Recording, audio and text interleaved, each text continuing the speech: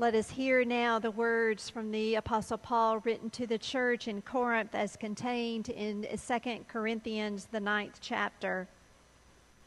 You will be made rich in every way so that you can be generous in every way. Such generosity produces thanksgiving to God through us. Your ministry of this service to God's people isn't only fully meeting their needs, but it is also multiplying in many expressions of thanksgiving to God. They will give honor to God for your obedience to your confession of Christ's gospel. They will do this because this service provides evidence of your obedience and because of your generosity in sharing with them and with everyone. They will also pray for you, and they will care deeply for you because of the outstanding grace that God has given to you. Thank God for God's gift that words cannot describe. This is the word of God for us, the people of God. Thanks be to God. Amen.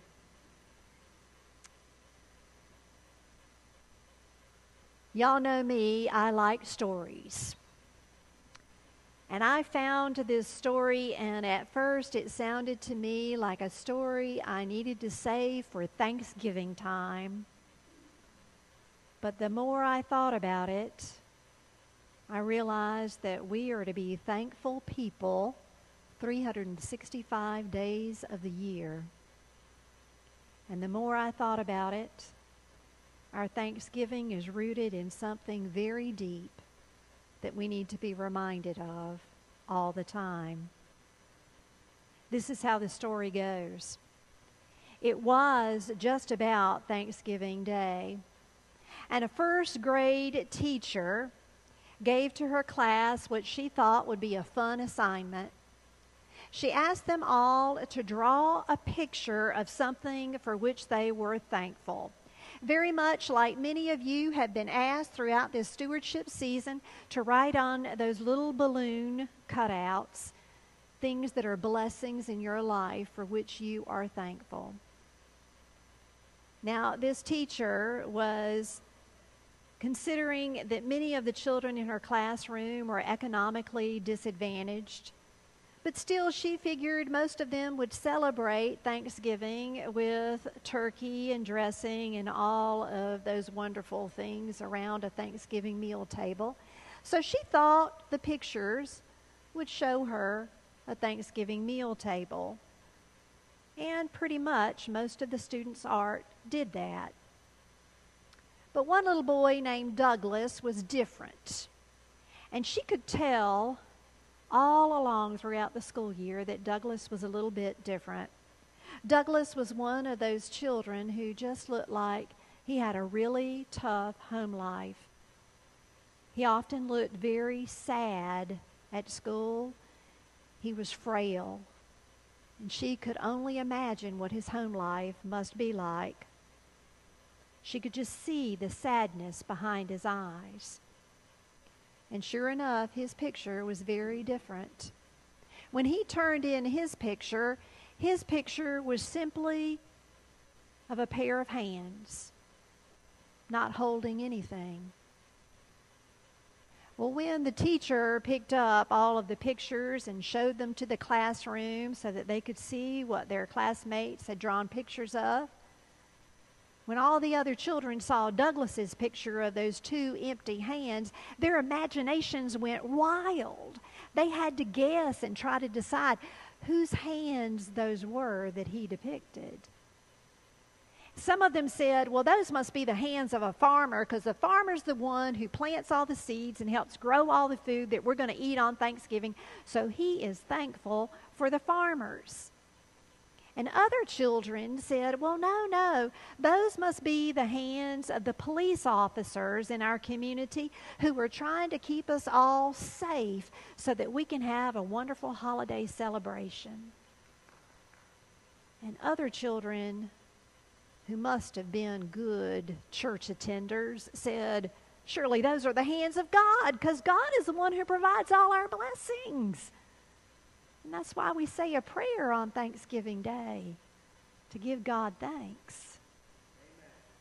Amen. And the teacher looked around, and she looked at little Douglas, and she said, Douglas, whose hands are those? Douglas, very shy, turned away, didn't want to look his teacher in the eye as he said, they're yours, teacher. And when he said that, the teacher's mind was flooded with all the times that little Douglas had been left behind when the other kids rushed out the door for recess. And the teacher would say, Douglas, take my hand. Let's go on outside. And she thought about all the times that Douglas struggled with his work in school, and she would place her hand on his hand and say, let me show you how to hold your pencil right. She thought about all the times that Douglas just stood by her side out at recess as the other children were playing, and he reached up and grabbed her hand. She patted his hand to assure him he was not alone and that he was loved. Now, I share that story with you because I think it's not just a story about thankfulness. It's also a story about teachers and parents and mentors and neighbors that we just sang about in Jesus, Jesus, fill us with your love. Show us how to serve. It's about reaching our hands out to people who are hurting in this community, and how important and significant it is to touch other people's lives with our hands. We may not always hear people say thank you for the things that we do, and we may not always know how significant little gestures like reaching out your hand may mean to someone, but they can mean all the difference in the world. Some of you may recall that back around Super Bowl Sunday, y'all supported us in participating in the He Gets Us campaign. The He Gets Us campaign was a national campaign that continues to go on, where many affiliates like Church Care's website offers to people in the community who are hurting, who are feeling hopeless, a way to connect with a local church. Just this morning, I received another text message from someone, and part of that text message from this person in our community said that they are feeling hopeless and alone, and they have no one to talk to. I received that text message as we were in the car driving here to church today, and I looked at Richard and I said, it breaks my heart. I'm reading a text message from someone who has no one to talk to. What a gift of reaching out our hand is to people like that person on the other side of that text message. Inviting them into a community that is loving and accepting and affirming, a safe place for this person to share their sorrows and their pains and to be reminded of the promises of Scripture that God never leaves us abandoned. You know, there's a theory in science called the butterfly effect. Anybody ever heard of the butterfly effect? Wonderful. I'm glad. And I'm glad several of you have. Yeah. Because the butterfly effect...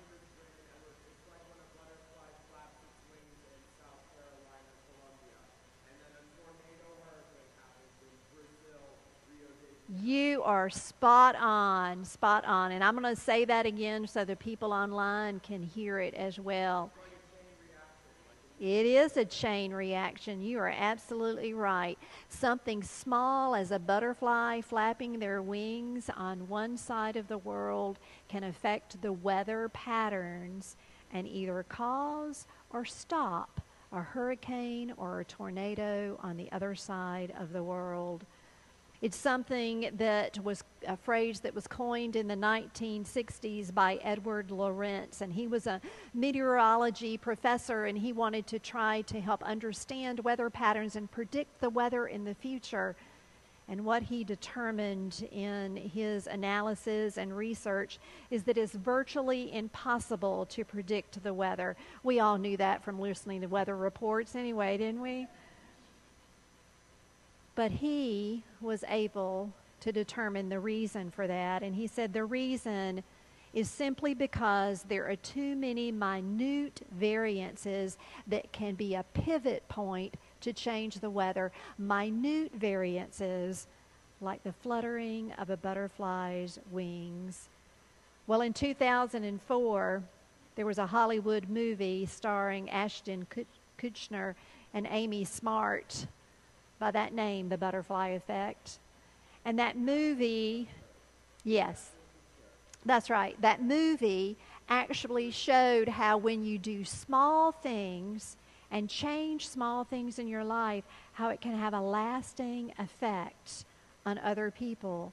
So imagine with me a school teacher who will give encouragement to a student in her class and help that student to see something in their own self that gives them the courage to then befriend another student who is going through a tough time. Or think about a young person who attends youth group right here at Washington Street United Methodist Church. And Sarah Kate leads them in a Sunday school youth group Bible study lesson on Esther and how Esther was able to have the courage to speak to authority. And that young person has the courage then to speak up themselves, to speak up and to reach out. Think about the power of that, the power of reaching out when we do those small things. Or think about an elderly person in our congregation who volunteers to work with children in local schools, reading to those children, and how those children then develop a love for reading and writing, and maybe that child then becomes a poet laureate. Or maybe one of you will say something to someone that encourages their choice in a career and encourage them to go on to receive extended education. And they hear God calling them and labeling gifts in their lives, motivating them to enter the political system in the United States and positively changing the trajectory of United States politics. Amazing. But it can happen. Small acts of reaching out to others in care and concern. Here's the thing. Everything that we do this week, our actions, our decisions, our choices will have a ripple effect of consequences foreseen and unforeseen. We may never know what our words, our actions, our decisions, what kind of ripple effect they have on other people and other situations on down the line. So the question isn't whether we will have an impact on others. The question is, what kind of difference will we make? Will it be positive or will it be negative? In the scripture lesson that we just read today, the Apostle Paul is reminding the people in Corinth, and he is reminding us that our blessings have a ripple effect, that when we are generous in serving others and giving to others and doing good in this world, following God's call in our life, it doesn't just bless the people right in front of us that we intend to bless, but it has a ripple effect. Stop and ponder a moment about the numbers of people who are fed each and every week in our soup cellar. That food is not simply nourishing individual lives, but think about how many lives are touched by each individual who walks into that soup cellar. How a kind word and a conversation would have a ripple effect with another conversation that they have with someone else who is homeless on down the line, who tells them, I found a place where I belong and where I have received bread and nurture and a place of belonging and have been reminded that I am a valued child of God and I have a purpose in this life. My friends, some of our actions may be big and bold, but some of our actions may be small and hardly noticeable, but they will all have a ripple effect in this world. And that's what we celebrate in stewardship season. We are here today to participate in our annual ritual of making pledges of our time and our talent and our finances, to share our blessings, to release them in ways that will have a ripple effect in this world, touching and affecting lives that we may never know about. We're releasing our blessings to make ministry happen. But let me be clear about that phrase, what that phrase, making ministry happens, means. It means that we are facilitating opportunities for God's Holy Spirit to touch lives and open up God's possibilities in the lives of others, to help them to feel God's grace at work in their lives. The activity of ministry, touching lives of others in this family of faith, makes a big difference in this world. Now, you heard me several months ago tell you the story about Ruby Bridges, the little 6-year-old girl who on November the 14th of 1960 had to be escorted to school by federal marshals because she was the first black student to integrate public schools. That was in the state of Louisiana. Norman Rockwell painted a portrait of her, and that image was called "The Problem We All Live With." The problem of racism in this world. People who have listened to Ruby Bridges over the years speak about her life, and particularly about that time in her life, have been fascinated by her capacity to forgive. But she tells everyone who will listen that she did not realize at the time how unusual that was. She didn't think she was doing anything amazing by forgiving the people who were yelling at her and spitting towards her. It was just part of who she was and the way she grew up. But it finally dawned on her when she was about 30 years old what a gift that was and how important it was that she always forgave. She said when she was 30 years old, someone in her family did something that hurt her very, very deeply, and she was angry and bitter against that family member, until one day she realized she needed to practice her faith, and that her faith in Jesus Christ told her to forgive as we have been forgiven, and she needed to let go of that hurt and that pain and forgive that family member. And so she did. She relied on her faith to help her forgive that family member. She knew all of her life, ever since she was a little girl, that the power to forgive frees our spirits to live the abundant life that God has called us to live. And where did that come from? That knowledge about forgiveness? It came from the little church that she believed in, the little church that she attended, the little church that provided for her the influence that God can do the impossible in our lives when we turn our lives over to God, when we allow the Spirit to give us the power and the grace to do what we think we cannot do on our own. And my friends, That's the kind of church Washington Street United Methodist Church is. We're the kind of church that helps people to see the possibilities that God has for their life.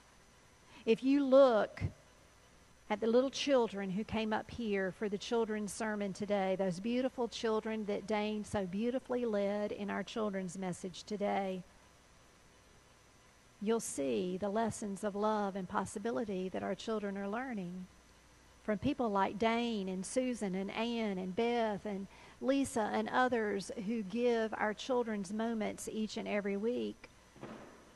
From people like Lee and Eleanor and Mary and Kathy and Tommy who lead our children's Sunday school classes and teach our children about forgiveness, about grace, about mercy, about justice, about love, and about being peacemakers. Do you know that Sarah Kate has told me that it takes an extraordinary number of volunteers each and every Sunday to staff our children's Sunday school class, to lead children's moments, to handle children's church? For when the children leave children's moments, they go out into another room and they continue their lessons. And that there are adult volunteers needed on Sunday afternoon to lead our youth Bible study time and fellowship time. Adult volunteers make those lessons possible for little children like Ruby Bridges. How do you think the activities here at Washington Street are shaping and molding the lives of children and youth? Young people who are experiencing the blessings that this church provides. And how many guests do you realize are attending our worship services each and every Sunday? Very first-time visitors who come into the doors of this community of faith, and they discover hope when they have felt hopeless. They discover a place of belonging. They are reassured of who they are and who God is, and that they have a place, that old wounds are healed, and they receive that balm of Gilead, that healing touch of Jesus where others have wounded them.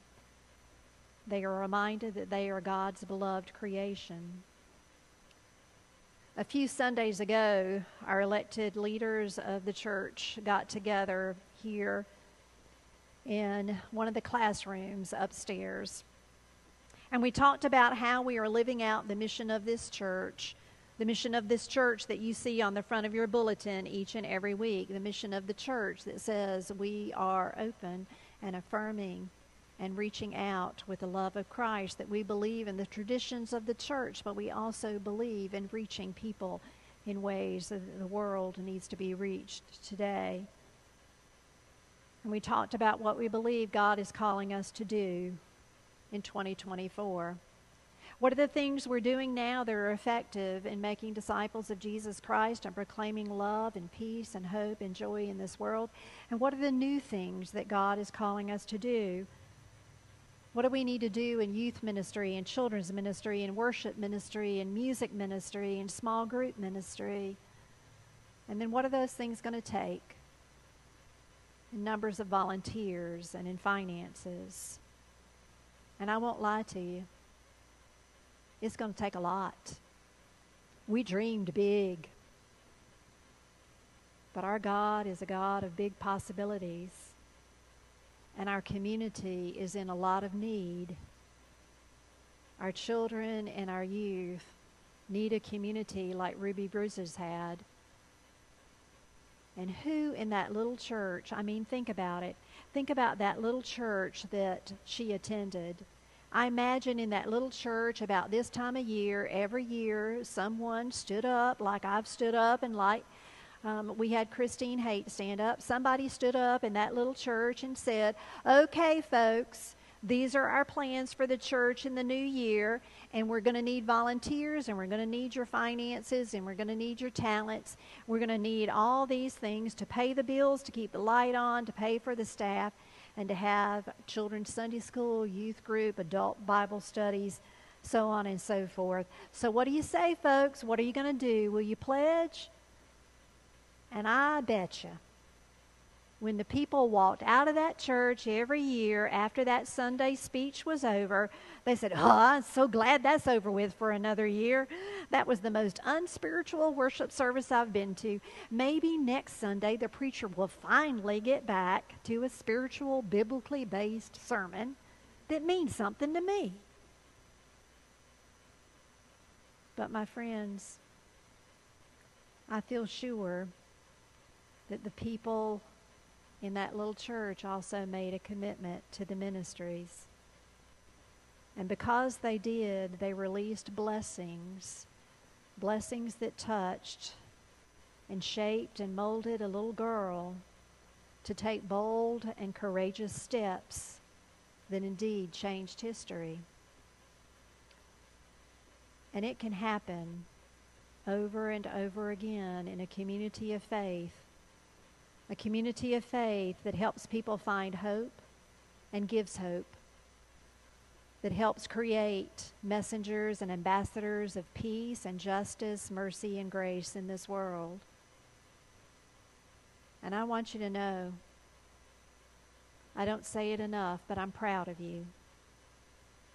I went to a clergy meeting this week and someone asked me, they said, "How are things at Washington Street?" And I said, "Oh, I am blessed."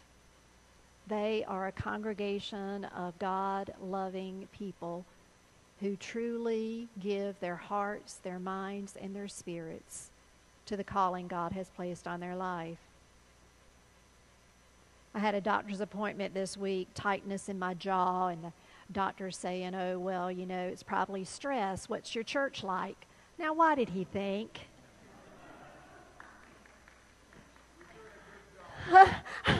I said, "My church is great, and my staff is outstanding."